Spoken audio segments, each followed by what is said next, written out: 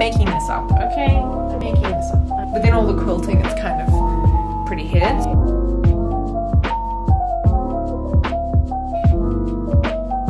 Hello and welcome back to my channel. This week I'm starting Christmas gift sewing. And the first thing I want to make is some tote bags for friends of mine. I had a really long think about how I wanted to do this, and last Christmas, actually it'll be the Christmas of 2019, I started making a quilt for my grandma who lives in Belgium. And obviously 2020 happened, and I don't need to explain what that's all about, but it meant that I couldn't travel to Europe. And I don't know if anyone's ever tried to post anything to Europe, but it's damn expensive. And it's expensive if it's an entire quilt that's maybe queen size and maybe very big because you're Helen and you overextend yourself every time. All that long story to say that I now have this quilt and I haven't actually quilted it completely. I didn't finish it because I started sort of thinking about how long it would be until I saw her, and she's quite old. She's in her 90s and she's not in the best of health anymore. She's kind of losing her memory, and yeah, anyway, I don't need to go into that. But point being, I have this quilt and I'm not going to be able to travel to Europe anytime soon. And there's things about this quilt, because it was the first quilt I'd ever made, that I would like to do better if I'm going to make her a gift, because she's a very experienced sewing, crafting lady, and I just want to do it justice. I want to make her something nice. So what I thought is I will recycle this quilt because I kind of don't really know what to do with it, and make tote bags out of it. I don't want to waste it, and I made that quilted pouch a few videos back, and I kind of liked the effect that that had, quilting the fabric and how it made the pouch kind of stiff and solid. Yeah, I think I'm gonna recycle this to make tote bags for my friends. If you're my friend and you get a tote bag, just know there is so much love in it, and I'm really excited to give it new life and to take it out of my dusty cupboard and make some gifts for people. But yeah, this one's extra special. First thing I did wrong was I basted it outside because it's so big, but I did it on grass, which means the back of it is really wrinkly, right? Like mega wrinkly. And I think on the inside of the bag, you won't be able to see that. So that's my plan with that. Yeah, basically, this is the quilt.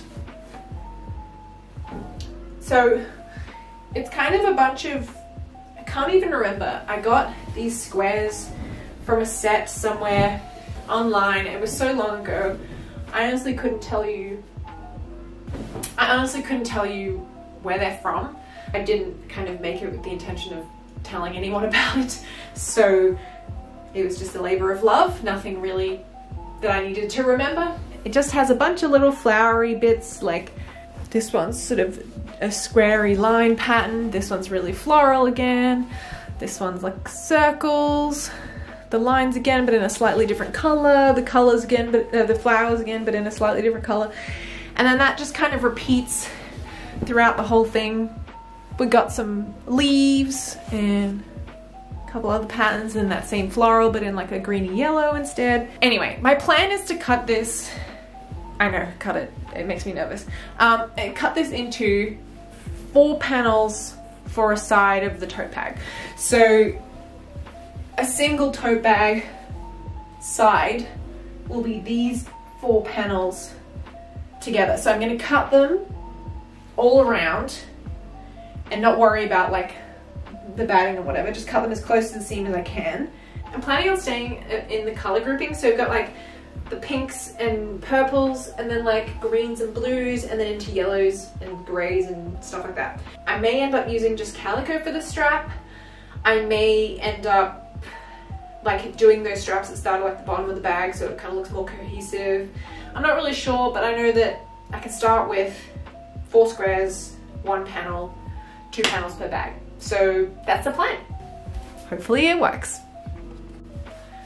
First, I need to get into something comfortable because, as Rachel Maxey would say, I'm about to become a floor troll because there's no way this quilt fits on my desk. So I will see you on the ground in something comfortable so that my back doesn't hate me. Okay, ignore mess. I had to move a lot of stuff to get this on the ground. So now we're just gonna do it. We're gonna grow some balls and cut into the quilt. I'm scared. Okay, so like, theoretically, this, oh, can you even see that? No. Okay, so theoretically, this is like one panel, these four, and like this is one panel, etc., etc. I'm just explaining it because I don't want to cut it. Okay, we're just gonna do it. We're just gonna do it. Make Grandma another quilt. Didn't take very long to get to this point, and like we didn't even sew it well. What the hell is this? Oh, that's so funny. That better be in the middle. Oh shit, that's in the middle of the quilt. Okay. Another reason, I just did a shit job. I did a shit job and I need to do it again. So I shouldn't feel bad cutting into it because I did a shit job. Okay. Alright. I need a bigger house. Well, there's no going back now. I love how I'm assuming that I actually sewed these together straight. Like, this is the guiding rule I have. Just follow the stitching of the previous shitty time I made this quilt. I feel like this decision is going to bite me in the ass. Ugh, I'm old. Okay. Okay, that wasn't too bad. I guess let's cut the rest.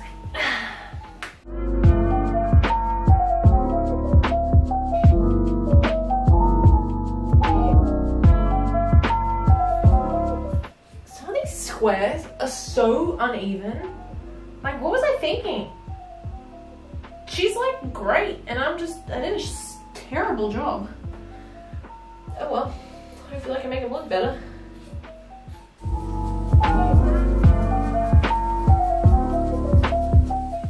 I don't know what I'm gonna do with this piece, but we'll figure it out.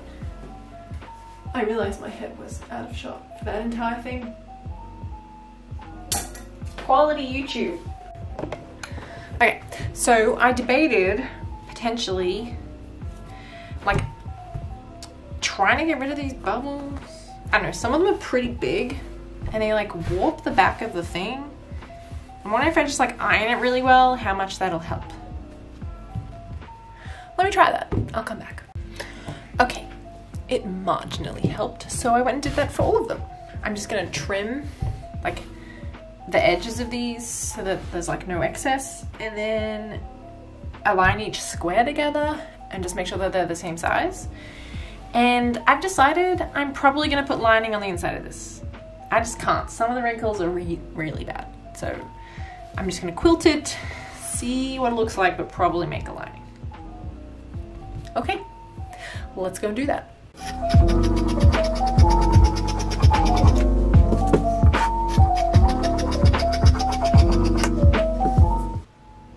Maybe I should start with the one I like the least. That way, if I make a mistake, it's not in every single one. Let's do that. That sounds like a very smart decision. Okay, the problem is I like all of them. So we're gonna start with the most wrinkly. As you can see, did a shit job. And that's after ironing it. I don't know, I think I was just rushing. Sounds like a Helen thing to do. Rush things. I was gonna hand quilt this entire thing. Look, I started hand quilting. I think I did 2 squares and then I was like, well, they make this look easier in the videos than in real life. It takes literally forever. So I will be machine quilting this one. But if it's a square that has the hand one on there, I'm just gonna leave it. So it's gonna be part of it. There's some that have like a mystery love heart. That'd be really cool. I'm not gonna make any more, but the ones that has it, they'll be nice. I even had a hole in it. What the hell? I was gonna give this to my grandma with a hole in it. Worst grandchild ever. Seriously? Wait. These should be right sides facing. I'm making this up, okay? I'm making this up. I'm just doing random things. hoping that it makes some kind of sense. Okay, the dumb idiot has remembered that we need to quilt these. So, what I'm thinking is, inch wide seems like a bit much, but also could look really cute. Maybe even like 2 inches. Yeah, maybe every 2 inches. Let's do that. Every 2 inches, because we don't want to be here all day.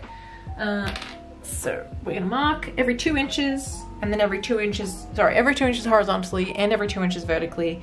And then I'm gonna draw a line because I cannot sew straight to save my life. And then we're gonna see where that goes.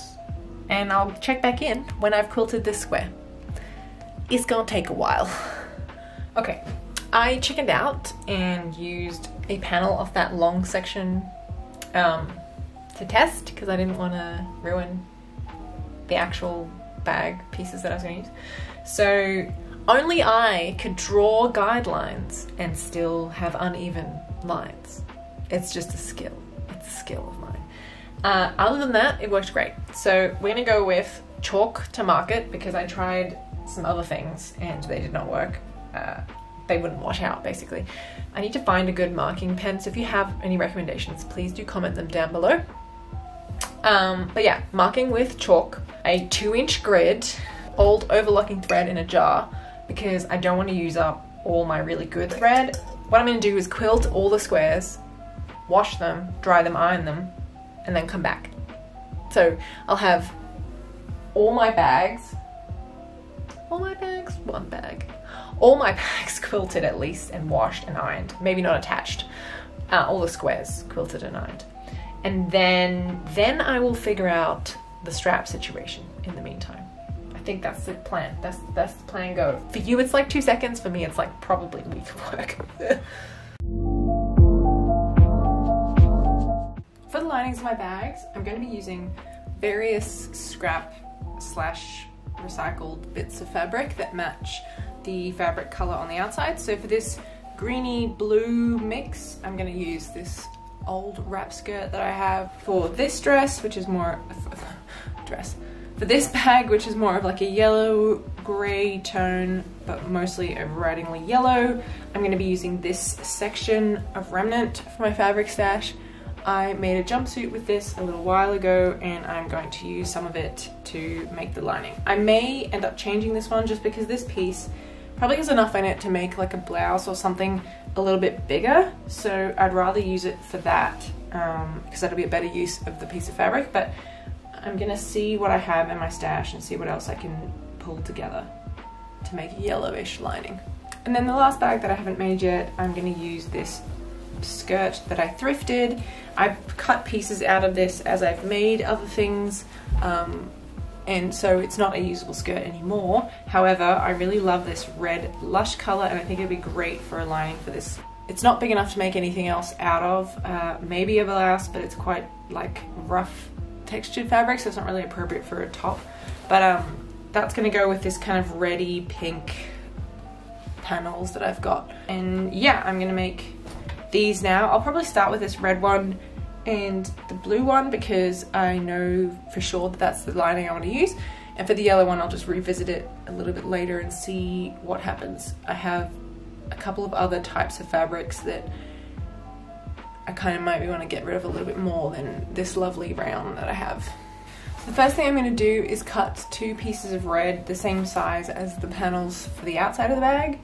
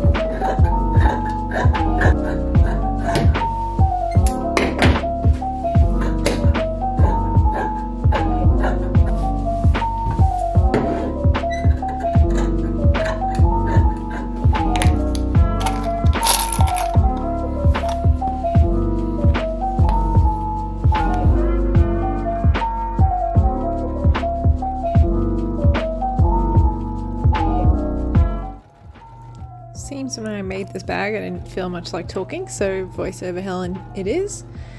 I made the bag by sewing the quilted panels right sides facing and boxing out the corners to the point where they were 15 centimeters wide, and then repeating the process on the lining but leaving a little gap so that I could turn the bag out through the hole.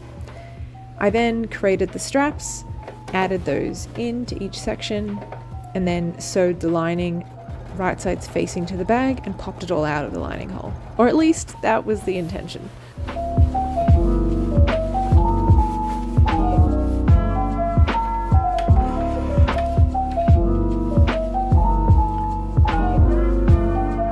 Alrighty, well, that's the bag. I've boxed out the corners, so this is the outer shell. It's looking pretty good.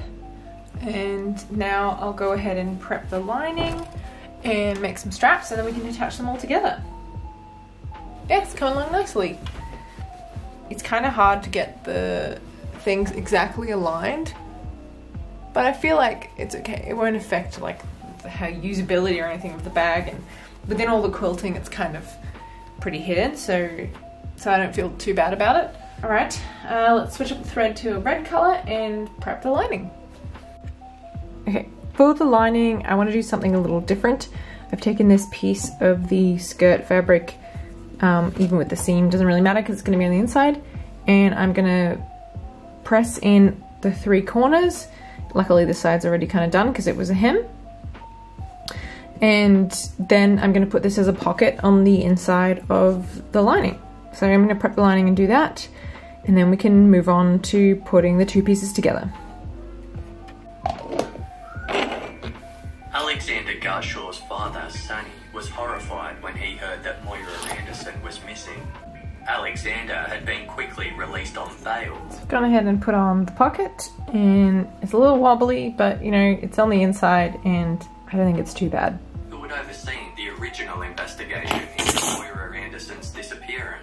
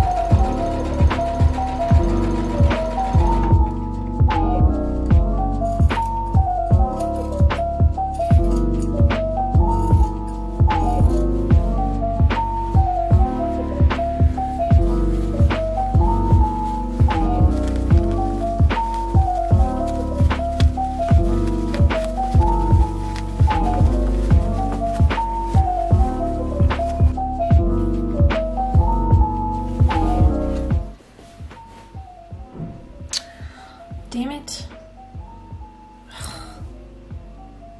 I forgot to put in the straps. Okay, I guess I'll start with making them and then I'll just unpick the spot where they're gonna be. I'm gonna top stitch around it anyway, so. Oh, that's annoying.